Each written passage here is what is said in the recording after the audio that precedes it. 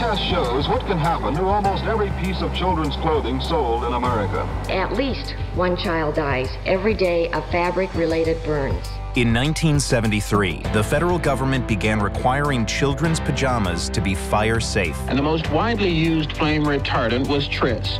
Millions of mothers have put their babies to bed in Tris-treated night clothes. But this was the 1970s, a period of growing concern about the environment. Focus shifted from fire to Tris itself. Scientists fear Tris may cause cancer, thousands of cases among children. I don't want my children sleeping in it. I don't want other people's children sleeping in it, bathed in a chemical that's going to cause cancer. What does the Tris story reveal about how chemicals are regulated? And nearly 40 years later, what do we really know about the flame retardants in our everyday products? Your average citizen probably does believe that the federal government is testing chemicals before they come into the marketplace, but nobody is really looking after us.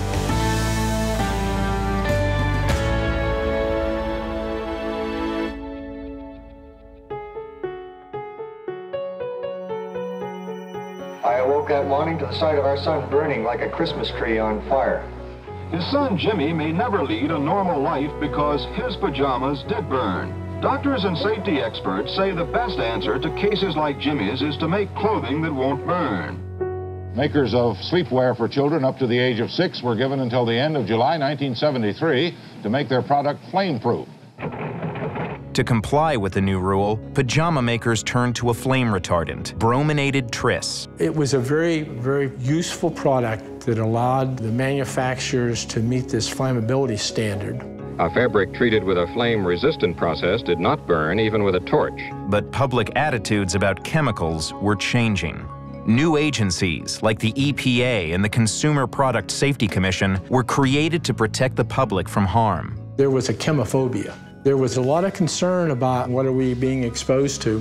One scientist asking those questions was Arlene Bloom. She worked with Bruce Ames, developer of a revolutionary test that used bacteria to screen chemicals.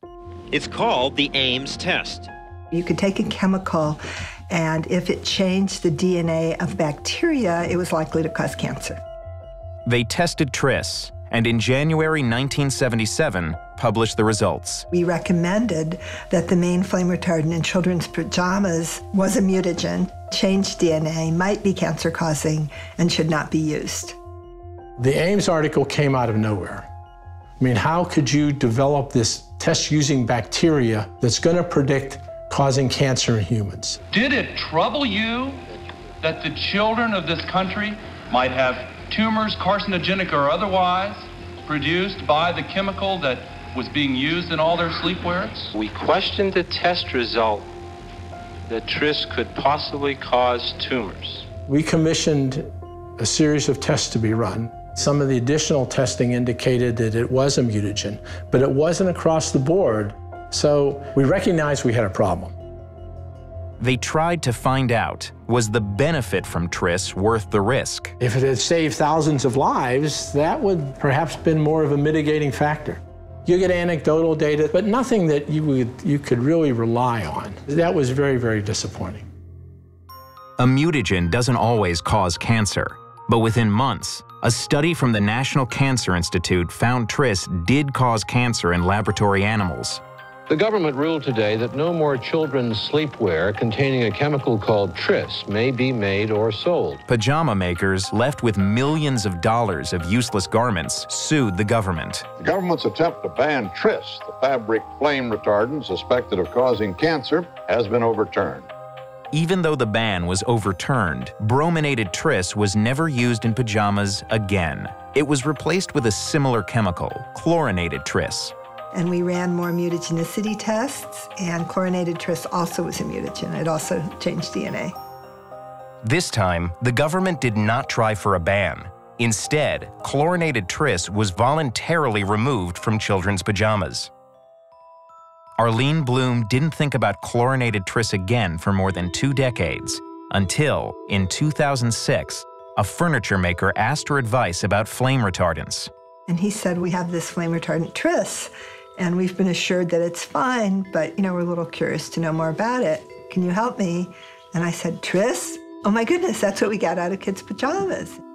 California, in effect, required the use of all these chemicals to keep the furniture safe.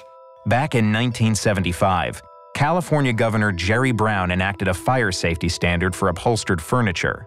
It was called TB 117, and to meet it, manufacturers put flame retardants, including Tris and others, in couches and cushions.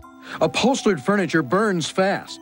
Because of the size of California's marketplace, it became the de facto fire safety standard across the country and, in fact, in many other countries.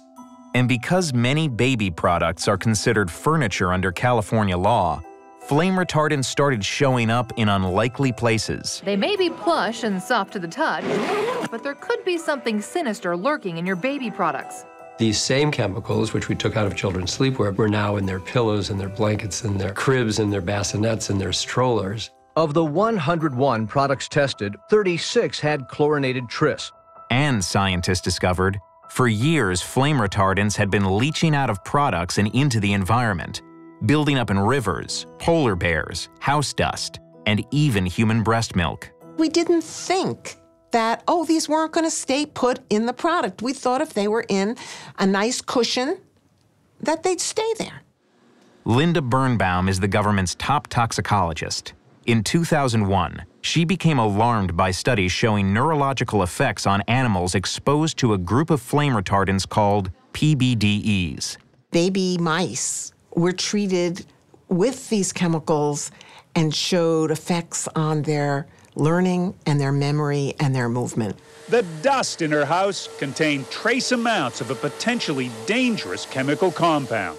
Over the last 12 to 13 years, there has been a great deal of information which raised the level of concern that I have for at least some of the flame retardants. Recent studies involve babies who absorb flame retardants from house dust and children exposed before birth. Some of the effects that we're seeing are effects on the developing nervous system.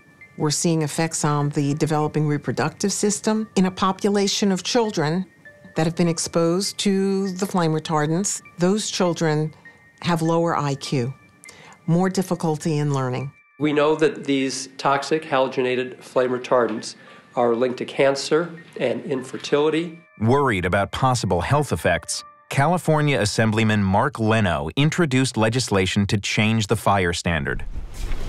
He even got support from the state's firefighters, who believe flame retardants don't work and give off dangerous toxic fumes when they burn. But there was strong opposition from the flame retardant industry, which lobbied hard to keep TB 117, and from a group called Citizens for Fire Safety. Flame retardants have been proven to increase the time that people have to get out of a fire. The message was, call your legislator to vote against Assemblyman Leno's bill, or your family will die in a fire. Over these past 8 years or so, we've introduced probably 5 different legislative efforts.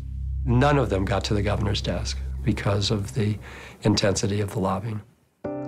But in May 2012, the Chicago Tribune exposed the industry's use of questionable science in its claims about flame retardants' effectiveness. You know, it's one thing to have some health risks if you're getting this huge fire safety benefit, but I think when it comes to furniture, what we found was they don't work as promised. The reporters also documented that Citizens for Fire Safety was a front group for the 3 largest makers of flame retardant chemicals: Albemarle, Chemtura, and ICL Industrial Products. Within weeks of publication, newly re-elected California Governor Jerry Brown ordered that the standard he put in place nearly 40 years before be revised to reduce the use of toxic flame retardants. He spoke about it in the documentary Toxic Hot Seat. When the science reaches a point where, wow, that's not good, and it's peer-reviewed and we know it, then we take action. This time it took 8 years, not 3 months. But our flammability standard changed in California. With California's new standard, furniture is now less likely to contain flame retardants. And while no flame retardant has ever been banned by the federal government, a few, including PBDEs, have been voluntarily phased out of production when shown to be potentially dangerous. The American Chemistry Council, which speaks for the industry, says today's products are safe. Most of the information on the potential toxicity of flame retardants is based on those products that are no longer on the market. If you look at the products that are currently available today, there is not a scientific consensus that there is an impact on human health at the levels that we encounter in homes. There are upwards of 80,000 untested chemicals in our daily life. In fact, there are no specific tests required before a new chemical is put on the market, and very few chemicals are ever tested by government scientists. There are chemicals that are safe, there are chemicals that are unsafe. We won't know the difference between them, though, because they've not been sufficiently tested. The industry is confident flame retardants save lives. The number of reported home fires has dropped by 50% since these products were introduced to the market. Flame retardants delay the start of a fire, by half a minute or longer. But other things have changed to make us safer from fire. There are fewer smokers, more smoke detectors, and self-extinguishing cigarettes. It's very difficult to come up with a concrete answer to the question of how many lives did flame retardants save. We know they save lives.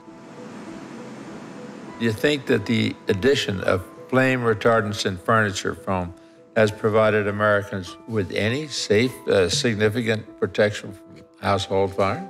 Our test that we conducted on foam that was treated with FR chemicals and foam that was not showed that there was no difference in terms of retarding the flame.